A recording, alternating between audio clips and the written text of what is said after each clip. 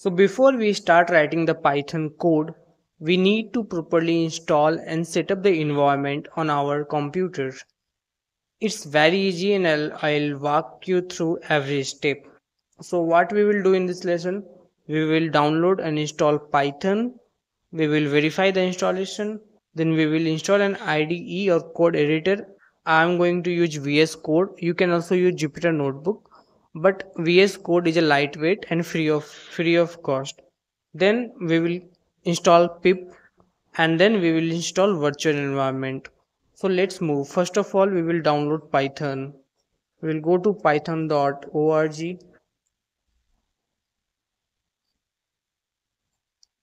Then we'll click on downloads and we'll download the Python. So we'll download the latest version only, that is 3.13.5.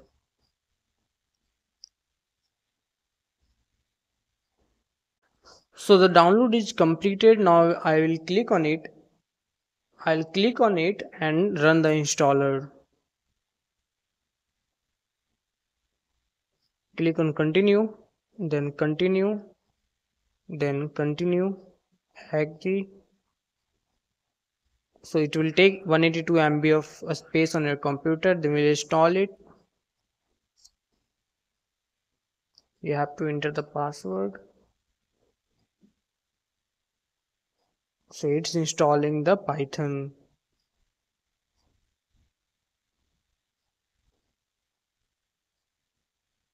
So the now Python is installed. So now Python is installed in our system. So the next part we will verify the Python installation, if the installation is successfully completed or not. So for that we can just type Python version. So command not found. So here it's saying Python command not found. We will use Python 3 version. So if you see here, it gave us the version of the Python because we have installed the Python 3, not Python. So we have to use Python 3 instead of Python. Now we'll move to our next installation, that is the code editor. So for code editor, you can download VS Code. Based on your operating system, you can select Windows, Ubuntu or Mac. For me it's Mac, so I'll select the Mac. It will download the installer.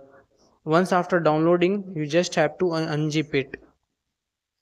After unzipping, you will get the application and you just have to click it and it will install automatically. I have to click on open and it will open the VS Code directly. Now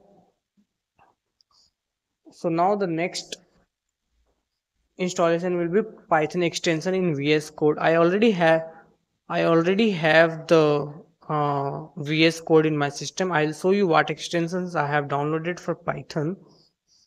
So for Python mainly I have installed only two extensions for now, that is the Python from Microsoft and Pylance from Microsoft. Then we will install virtual environment. So to install the virtual environment, we just need to so first of all, what is virtual environment? Virtual environments help you manage dependencies separately for each project, which is very useful for real world coding, especially in AI ML projects.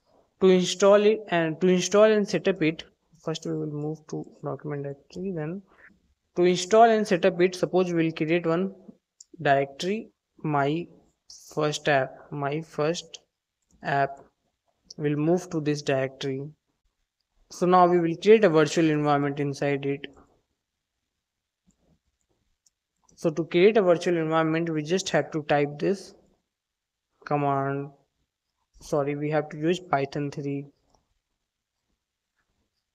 and it will create a virtual environment inside it. And now we have to activate the virtual environment, and to activate the virtual environment we just have to type this source env bin activate. It will activate our virtual environment. If you see, now we are in our virtual environment.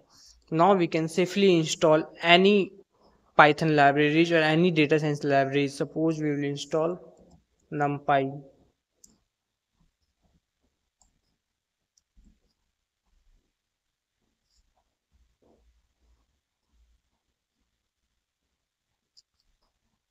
Hope you understood how to install Python VS Code, then how to activate the virtual environment, how to create a virtual environment, and how to activate the virtual environment. Now, the Anaconda installation we will learn when we will start the data science course or data science lessons. So before data science lesson, we will install the Anaconda. For now, for this Python series, we have installed the Python and VS Code. So now we will start our first coding lessons.